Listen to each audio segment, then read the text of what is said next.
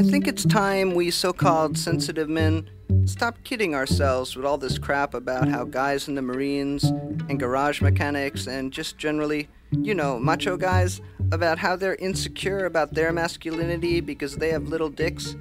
Because that's crap. And we know it. Guys in the military, construction workers, football players, they all have bigger dicks than you and I, and we might as well just accept it.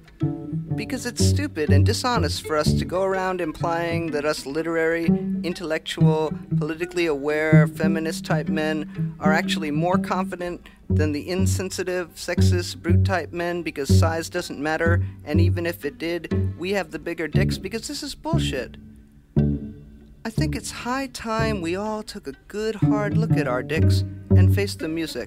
Ask yourself if your dick is as big as, say, that guy who beat you up in high school who is now married to some stupid, beautiful blonde woman that you're too enlightened to admit you lust after and who would never give you the time of day because stupid as you might think she is, she's smart enough to know how little your dick is. She's smart enough to know that that guy who beat the shit out of you in high school and would beat the shit out of you again, has a much bigger dick, and is a much better lay than you could ever hope to be.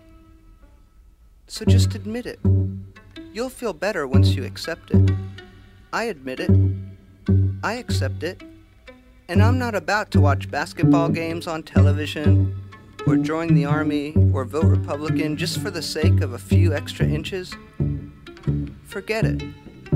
It's not worth it. It's just not worth it.